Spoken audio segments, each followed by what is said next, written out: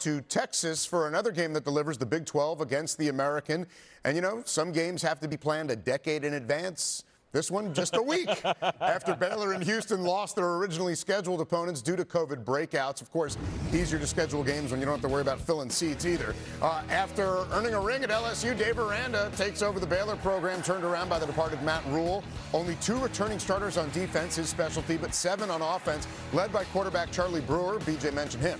Aranda's friendship with Dana Holgorsen helped make this game happen, and Houston is hoping for warm, fuzzy feelings after going 4-8 in Holgorsen's first season. It's the first meeting between these two since they were conference rivals back in 1995.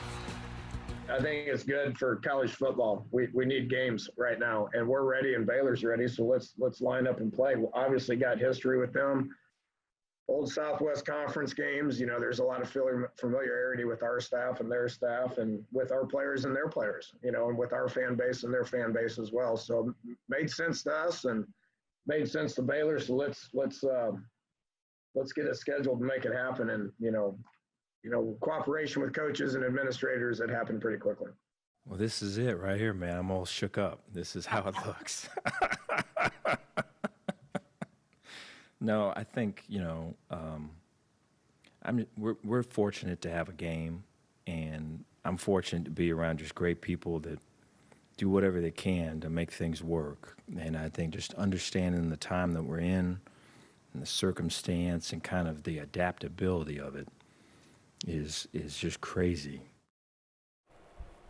Wow. All right, Dave Aranda. Welcome to Coach Aranda. That's his personality. It's kind of like with Kirby Smart. We weren't sure what he would sound like when he finally got on a podium. Dave Aranda, mellow guy. We'll see how he is on Saturday. Holgorsen 5-2 against Baylor when he was at West Virginia in the Big 12 to begin with.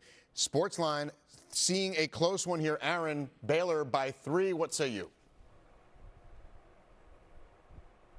I like Baylor as well, and most notably because of that ball of energy, Dave Aranda. Holy smokes. How about not having any spring practice, changing your first opponent in only 4 days, having to get your team ready? They do have to replace a lot of players on the defensive side, but Houston has 10 starters coming back, but Clayton Tune, the quarterback, is no De'Aaron King.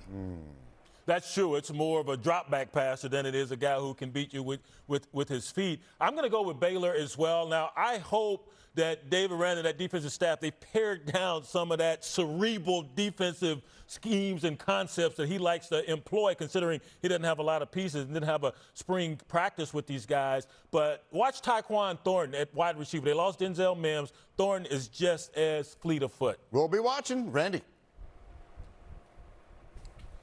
Well, you know, you look at Baylor, they may have graduated a lot of players on that defense, but they were the only defense in the Big 12 that averaged giving up less than 20 points a game. That's a tradition Dave Aranda can do something with. They win this game. I'm with you. I'm going to go with Dave Aranda. It's his first game, and I'm remembering my first game and how prepared I was. Of course, I knew who we were going to play. This is a little bit different.